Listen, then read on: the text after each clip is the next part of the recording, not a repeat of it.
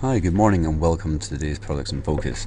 So overnight we had big increases in most global equity markets. It looks increasingly likely that China is going to have to embark on new stimulus measures to prop up their stock market. And in fact, they've already been buying a huge amount of stocks there yesterday following a very big drop in imports in the country. In other parts of the world, you've got the fact that over in Japan, we had Abe there come out basically say that there's going to be a cut in the corporation tax across there, and just their normal kind of VAT style tax that they've got across there. So that's quite a big deal in that part of the world. With the Japan 225 was up at one point over 5%. It's come off a little bit since then, but that's been a big shot in the arm for that part of the world as well. You couple onto the fact that Germany had, in monetary terms anyway, one of the best imports-export data sets in a long time coming out there, which is quite surprising considering the drop in imports for China as well. Global equity markets right across the spectrum there have all been increasing quite substantially, with the Dow up over 1% already this morning, the Germany 30 up 1.7, and the FTSE up almost 1.5. So you can see there that we're just a stone's throw away from crossing over that 21-period SMA. Bullish engulfing pattern there firmly yesterday. Top end of the range today. Bullish crossover on the MACD.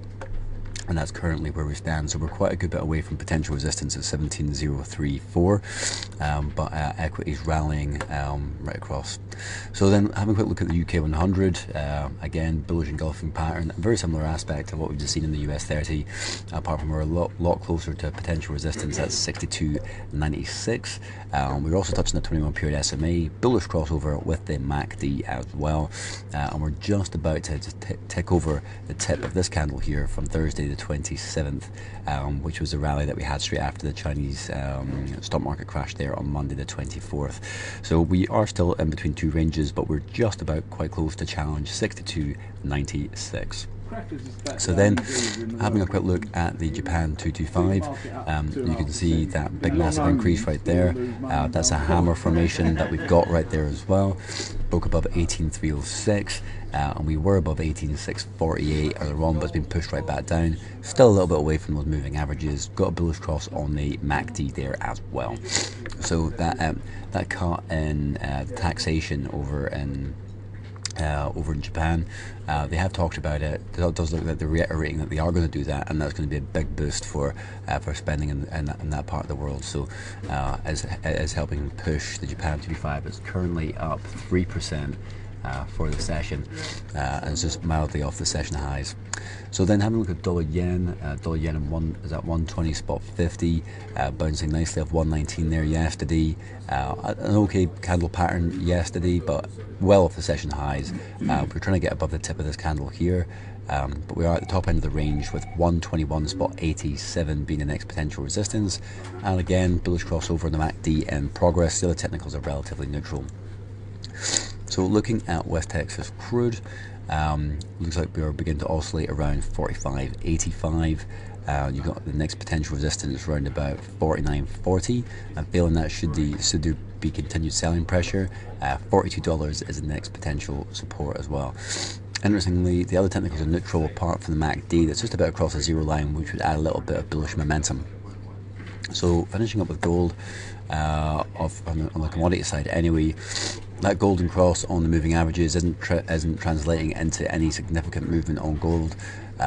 Everybody's still talking about the FOMC on the 17th of September, with some commentators still coming out there that an increase in rates should be seen as, in the US, should be seen as a kind of a green light for the global economy, because if everyone would do it, thought that the global economy could handle the whole thing. Really, it's all about America, to be fair.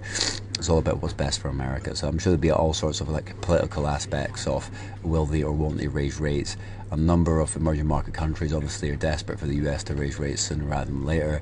From looking at gold, we are looking at this as a kind of a barometer as to the likelihood of that rate hike happening in September or not, and certainly traders have pushed this down from the highs that we had after the China stock crash, but they're not dragging it all the way down to the bottom of the range right here, around about 1073 as of yet. So I think we're just waiting for some more macro data to come out, of which Thursdays gives you your unemployment claims.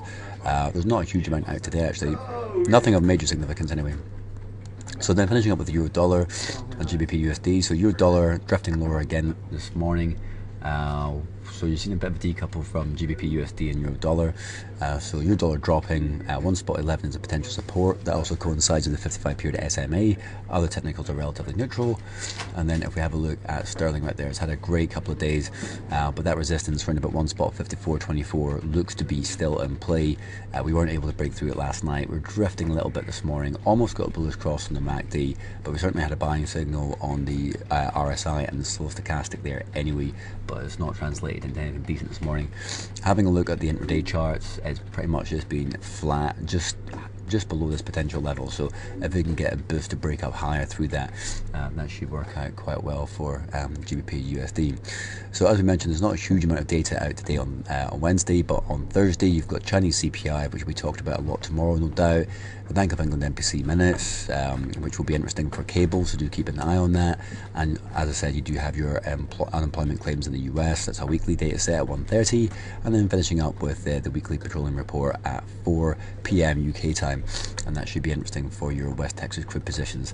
So as ever, guys, keep your eye on the chart forum, make insights part of your going forward, and join us again tomorrow to find out what happened next.